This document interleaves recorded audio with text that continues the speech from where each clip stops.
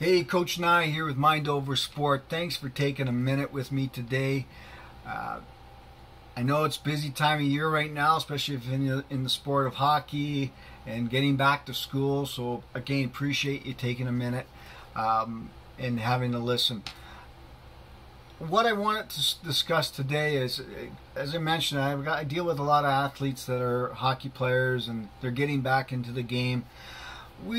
I'm discussing with a lot of them right now on the fear factor and the fear of the unknown going into the season or into camps, and how athletes can thrive off this fear as well as overcome the fear. When it comes to big challenges in the physical side of things, it can be frightening, especially for the younger ones. As an example, just thinking of going into a camp and you're a young guy and you're going up against some 2 or 3 year older players, that's a scary and frightening aspect. Some they don't want to admit it, but it is. So it can be crazy intense and your nerves are on a high alert, but it turns out sometimes these nerves can actually be a good thing. And so when you're thinking of fears to improve athletic performance, there was a study done at, I read, it's the University of Arizona. The research observed basketball players that how well they played when they received prompts about considering the fear of death. So that this led to them thinking about their fears ahead of the time they performed. And in fact, those athletes performed 40% better than they had the previous game without the fear of inducing prompt of death. So it all how you deal with it, how the mind deals with it, how the subconscious mind deals with it. We also found out through those researchers and the basketball players, they determined, the researchers determined that it's the same idea behind the pump-up phrases, because they used phrases and prompts about the death and the fear of death. And it's just like, that phrase, pain is temporary, pride is forever. They get fired up, and that helps channel their nerves into a higher performance. So turning fear into triumph, there's all kinds of different types of fears that pop into your head as an athlete when you have a challenge in front of you. You become nervous, the body changes, the muscle tenses up, you increase sweating, you feel uneasy, your stomach gets all shaky and all that, and you become shaky, and your thought process changes as well, such as dwelling on the importance of the outcome of the event and thinking about the possible things that may happen that usually don't. Most of these thoughts are negative, of course, and they need to be adjusted in the mindset in order to compete at your best. But there's also athletes that take this changes in their bodies and their mindsets and perform on the reverse, meaning they use it as motivation.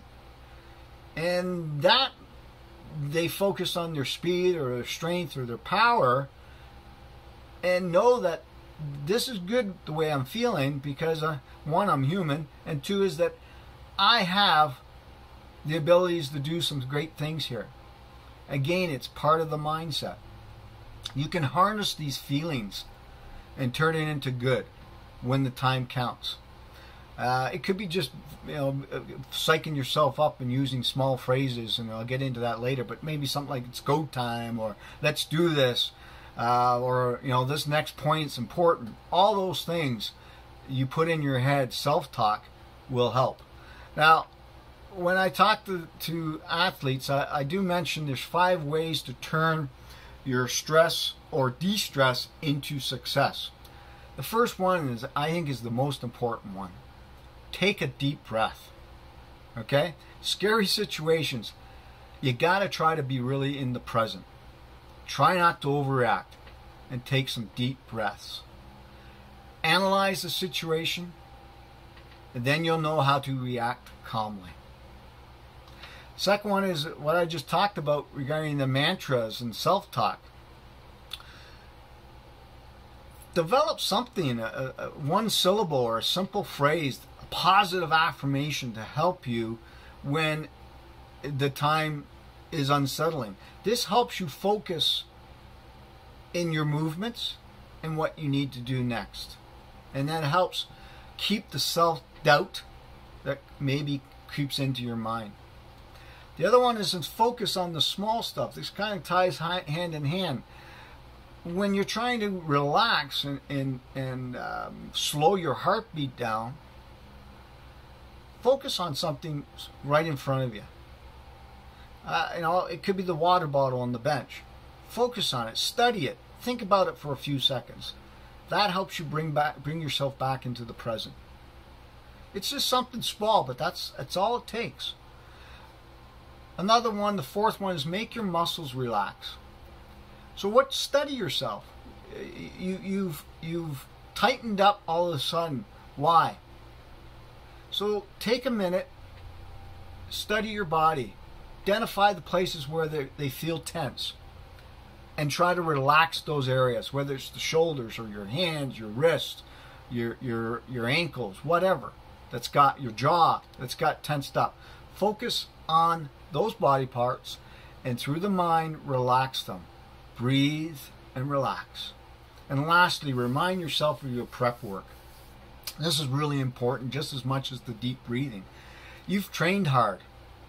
You've worked hard in your confidence and your physical aspects of your sport. There's no better athlete out there right now than you. Remind yourself of all the prep work and breathe in and hold that breath and then breathe out. You can do these things, all these 5 things, in a matter of minutes while you're preparing to get ready. And then if the feeling of something that creeps in that seems to be a bit of fear, use it to your advantage. So those are 5 ways to turn your distress into success. Quickly done, through the mind, through the training, that will help you move on through a difficult situation. Again, thanks for coming in and listening to me today. I appreciate it. I hope these little facts and that can help you out. Check out our website, www.mindoversport.ca. And if you have questions, come on and ask. Coach Nye at mindoversport.com. Remember to like the video, share it. We greatly appreciate it. And again, until next time, be determined out there and be the change that you want to change. Bye for now.